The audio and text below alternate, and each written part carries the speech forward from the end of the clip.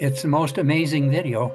These are wolves that are caught in a really deep drift of snow. The snow is about a meter deep, which is a little higher than the wolves. When wolves travel, they do travel in a line. So they have a leader, would have been the parents, and is plowing through the snow and making either a trough or a tunnel, and then all the other offspring behind them. Every now and then, one breaks his head up through the snow and looks around.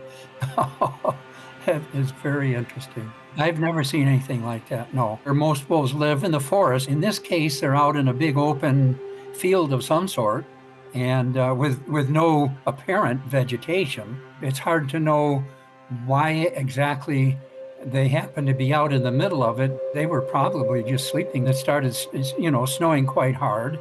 It must be very unusual for them to be under the snow. It's quite an amazing piece of footage.